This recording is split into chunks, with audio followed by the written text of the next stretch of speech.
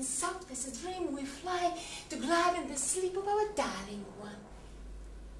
It made inwardly took a deep decline. I knew it was very bad, and I thought how much better it would be to get away from here, have my children back with me. And then my child died, whilst the other, the youngest, was dying. I was so anxious to get away from here that I couldn't wait till it was buried. Susanna Watson, age 33, for stealing on 9 of February a shirt and other things the property of J. Foster. She pleaded guilty for the whole. On a call to receive the judgment, the prisoner asked for mercy. On a call of her 6 children, the youngest of whom was only a few weeks old. When asked about her husband, she shook her head and declared that her offences arose from her poverty. She could not bear to see her children starving. Because you have committed this offence, the judgment of a court is that you shall no longer be burdened with the support of your husband and family. It will be beneficial for your children to have you removed from this country. Our ship weighed anchor and moved slowly down the Thames. Our heads were shaved, our clothes then changed. Then in rows in the hall we were ranged, until the governor did us review, and until our several names and trades he knew. When it was done, he bid us all prepare for the business next day, let it be foul or fair. The prisoners at the jails of the same prison, our clothes at night did come and steal. Like horses they examined wind and limb.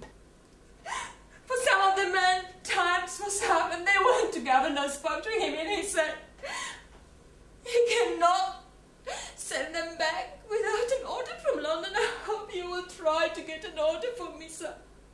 I may once more see you all."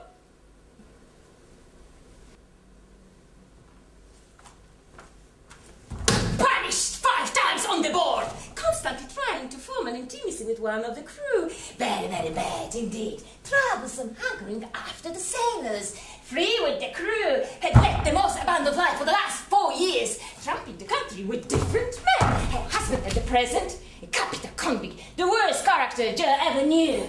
Artful and deceitful, an immoral prostitute from a very early age, had kept a disorderly house at Leeds, harboring numbers of males and females for improper connections. 4 years on time, on and off, violent, silent, vicious temper. We are not being given enough food. We are being used and encouraged to act as prostitutes. We are verbally abused, we are deceived. We were sentenced to a couple of years, and here they tell us, we women are for life. Eliza, will thou take this man, etc.? Yes, she will. No! Richard, will thou take this woman, etc.? Yes, I will. Eliza, will thou take this man, etc.? Will thou take this man, etc.? Yes, she will. No! Richard, yes! Eliza, no! Give me back my bonnet! Give me back my bonnet! My bonnet! Oh, always hungry! She handed over to assuage her needs by giving her bonds and eating weeds. When it failed, he disturbed her masterpiece at the hall by vociferously demanding more food. Her demands. She cried, "Give me my tea and half quartern loaf, and I will make noise."